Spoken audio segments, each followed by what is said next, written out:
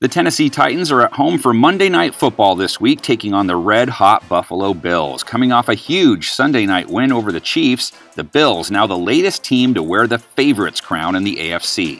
Off the fake, throws, touchdown! Josh Allen made a huge statement in his win over Patrick Mahomes, outplaying him to the tune of 3 TDs, no picks, 315 yards, rating a tick under 140, yards per attempt over 12. Back him up, throwing deep downfield and reaching, making the grab again. Allen has put himself back in the MVP convo, 12 TDs now, just 2 picks, 3 straight games with a 100-plus rating. Off the fake, stepping up, fires, caught wide open. And it's no longer the Stefon Diggs show anymore either. Allen has been finding plenty of other guys in big moments.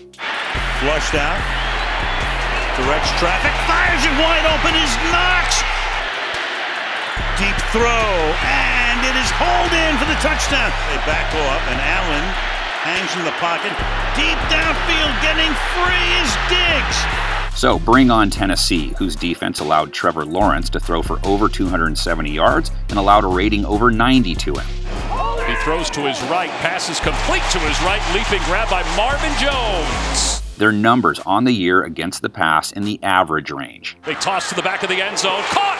Harold Landry is at least providing them some help up front. He picked up 2 sacks last week, has 4.5 on the year now. He's in trouble, and he is wrapped up and taken down from behind. Can he drag down Allen? KC didn't and only hit him once. And part of the reason, of course, he's hard to take down is he will take off, which he did plenty in Week 6. Keeps it again, and Allen takes it into the end zone. The ground game will likely be the focus when the Titans have the ball, though. Derrick Henry, 3 more TDs on the ground last week, 4.5 a carry, 130 yards. Runs right through the middle, into the end zone like a torpedo. That's 4 straight games for him, over triple digits, all 4 over 4 yards per carry, blah, blah, blah. You know his MO by now, and he's living up to it. Dives toward the goal line, touchdown Tennessee. The Bills didn't play the run great last week, but it was mostly Patrick Mahomes that got them. Mahomes is going to take off, plenty of room to roam. They have played ground games tougher in their first 4 games, though. Get around the corner, taken down, what a tackle. Ryan Tannehill is a QB that can get teams with his legs. Tannehill can run it himself. Tannehill's going to have the first down. And as for his arm, he knows how to use that too.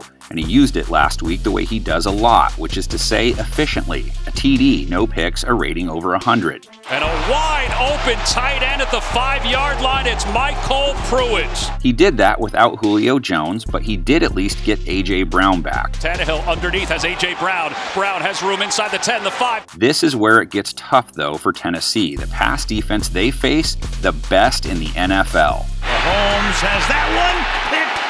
And if there were any doubts about that, just look at how they took care of Patrick Mahomes last week. And that pass is intercepted. Micah Hyde's going to take it to the end zone. The Bills' pass rush is very much a part of how they're getting it done. Top 10 in sacks, top 5 in pressure percentage. It's taken out from behind. And that could represent a significant mismatch for the Titans' O-line. 3 more sacks allowed last week. No team has allowed their signal caller to get blown up more this year. Trouble, Tannehill's going down. If that happens again, someone will inevitably drop a "sounds like someone has a case of the moon days on him." Anyone ever say that to you at work? No, man, no. Well, that's neither here nor there. Hard to have a case of the moon days when we have Monday Night Football to look forward to, so let's see the predictions. Get those into the comments section. We'll get ours on the screen. No, man, I believe you'd get your eye kicked saying something like that.